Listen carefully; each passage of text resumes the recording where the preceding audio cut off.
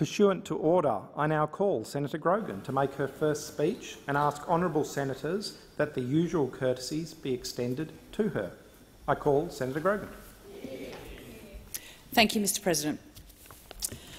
As I rise to make my first speech, I'd first like to acknowledge that the lands we gather on today are those of the Ngunnawal and Ngambri people, and I pay my respects to their elders past, present and emerging.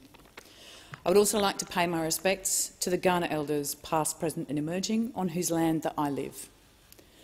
I pay my respects to the elders of all the lands surrounding the Kaurna land: Ngadjuri, Paramank, Nurrungeri, Narungga and Nukanu. All these nations that surround the Kaurna Nation and the 40+ nations that comprise South Australia. I understand that your lands were never ceded, and it is always and always will be Aboriginal land.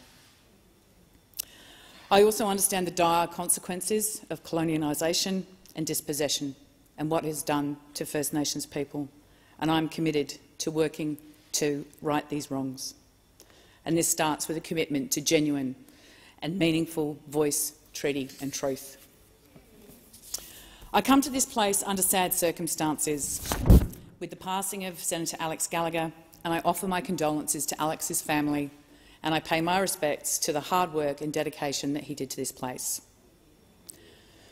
I'm honoured to be here today as a representative of the people of South Australia. It is a vibrant, progressive and inclusive part of this country, and I'm proud that I've been calling this South Australia home for 20 years. I was born to a large Irish Catholic family in south-west London. I grew up on a housing estate at the World's End, and I spent my summers in Ireland with my extended family. My father, Larry Grogan, was a shop steward with the Transport and General Workers Union, and he was the one that introduced me to the labour movement and the class struggle. He taught me the potency and power of working people acting collectively to improve their circumstances and that of their workmates and their communities. My mother, Kathleen Grogan, taught me the value and importance of community. She spent her life looking after other people. She instilled in me a deep belief that I could do anything and has always stood beside me, regardless of the scrapes I've got myself into. Mum, without you I wouldn't be here. You are my strongest supporter and you give me strength. Given my parents' influence, it's probably not surprising that I spent my working life focusing on social and economic justice, fighting to improve the rights of low-paid and vulnerable workers, fighting for better primary care, early intervention in health, a fairer education for all of our kids, and an increase to social services and opportunities for those who don't have them. But it was my earliest experiences in Australia that ignited a passion to fight for change. In 1990, I came to this country, I bought a 1967 Holden station wagon and I drove around Australia. My love for Australia's spectacular and diverse environment was born. I picked mangoes in the Northern Territory, I worked as a labourer in the vast cane lands of North Queensland, and I ironed shirts in Brisbane and poured beers in bars all over the country. I fell in love with Australia and its vast cultural diversity, and I was lucky enough to be able to emigrate here. 4 years later, as an Australian citizen, I was employed, I was independent, I was in a relationship that I thought was good, I had a safe place to live, I was pregnant, and I was really excited for the future. But in the space of a few short weeks, all that changed. My unborn baby was very sick. My partner couldn't handle the thought of a sick baby, so he left. I was a contract worker, and because of my baby's sickness, I could no longer work. I ended up sleeping on the floor of a friend's place. I was 14,000 miles away from my family, and I was scared. I needed help. I was lucky I had very good friends who, along with Medicare and our social welfare system, were there for me and my son in those really difficult times. My son Brendan is 26 now. He's healthy, funny, compassionate and a great joy in my life. But that experience of feeling powerless and feeling scared and being judged for being poor, being treated differently because I was a single parent, and being at the mercy of the health system made me absolutely determined to make things better for other people. I've seen firsthand the challenges and inequities that people face. Indeed, I've lived them.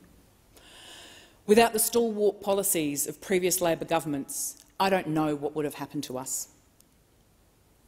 So the path I chose from there was research, was policy, was advocacy, was fighting for those who are marginalised in our community and who are without a voice. I've worked in many of the key areas of Labor's roadmap for the future: in environment, in climate, in mental health, education and social services.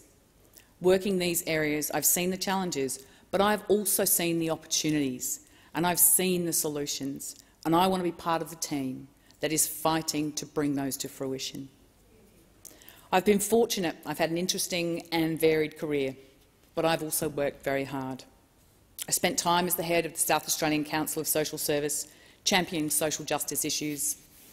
I've sat on the board of ACOS. I worked in the university sector, developing pathways for people from disadvantaged backgrounds to both access and succeed in higher education. I worked for the Central Land Council in Alice Springs, fighting for the rights of First Nations people. Spent time as the head of the Wentworth Group of Concerned Scientists to tackle climate change and protect the River Murray. I've also worked within the ALP, first as Chief of Staff to the then Federal Minister Mark Butler, working on aged care, mental health, climate and energy policy, and then for the former South Australian Premier Joe Weatherall, where I was responsible for social services, environment and the River Murray.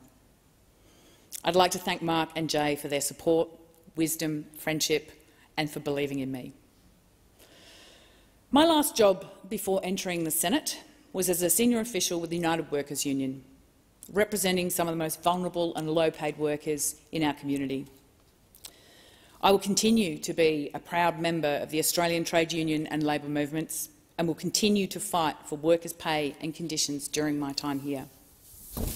I remain a proud member of the United Workers Union and offer my thanks to Gary Bullock and the politics team at UWU for being such staunch advocates for their members. And also to the Australian Services Union. A big shout out to Abby Spencer and the South Australian team. My experiences, my family, my work history have all led me to this place.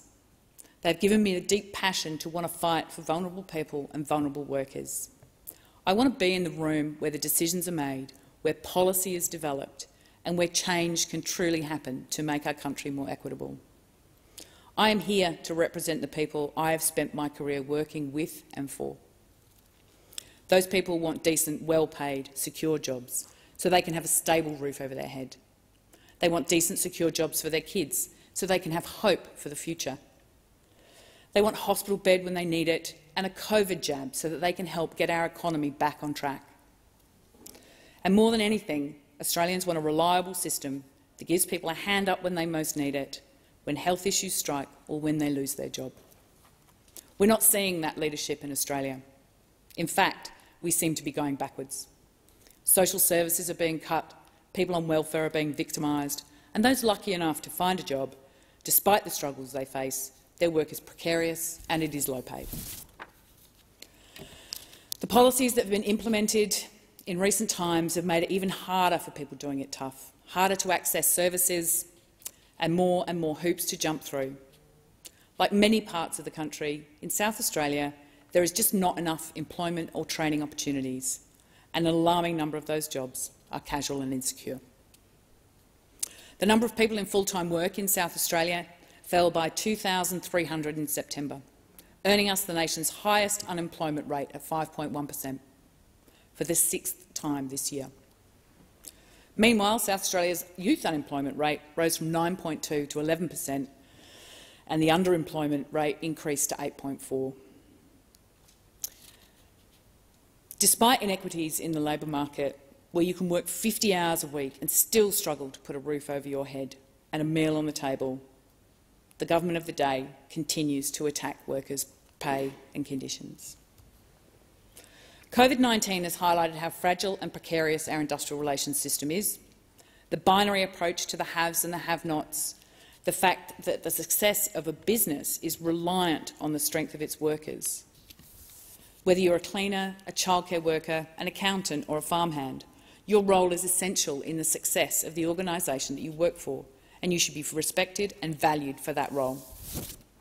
I do believe in the role of business to help build our economic future, but it must be built on a fair relationship with workers. COVID-19 has also highlighted how fragile and precarious our health system can be without proper funding and resourcing, including our mental health services. I will fight for more services to deal with the increasing mental health impacts of COVID-19. Young people in particular are finding it too difficult to access appropriate mental health services. We owe it to them to have help available when they need it most. And I applaud Victorian Premier Daniel Andrews for his recent introduction of mental health specialists in Victorian schools. I want to be part of an Albanese Labor government that is committed to creating decent, well-paid, secure jobs, one that values universal access to healthcare and an equitable education system. A government that understands the importance of everyone having a roof over their head so they can envisage a fair future for themselves and their family. I want to be part of a generation of Australian politicians that works to rebuild faith in our democratic systems, a generation that uses their precious time here to extend the imagination in order to resolve complex societal and environmental problems that we face. I intend on being a staunch advocate for the River Murray and the communities that rely on it for sustenance, and a thorn in the side of those vested interests who continue to take more than their fair share.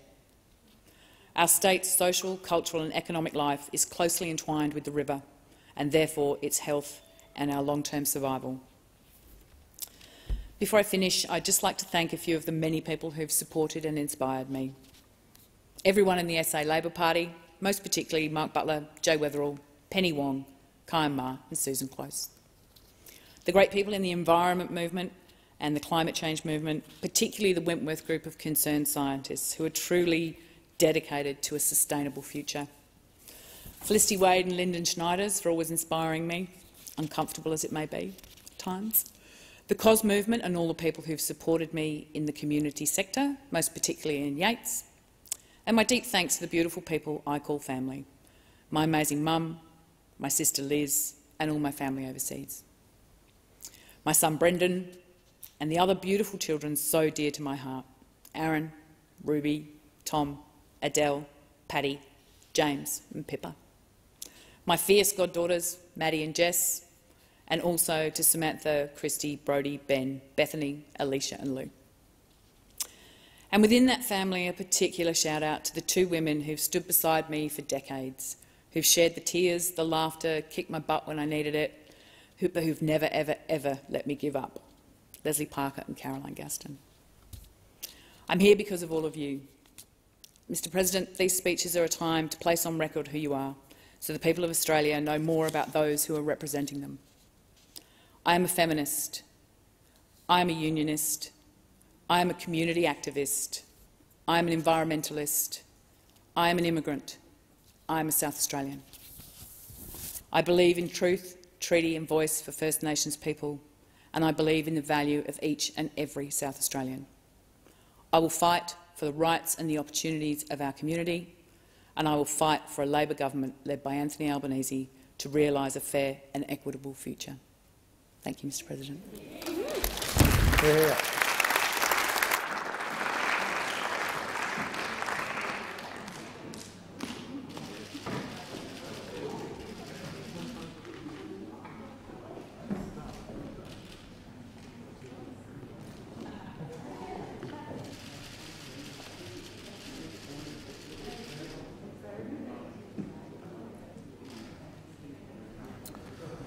We move to the interview next.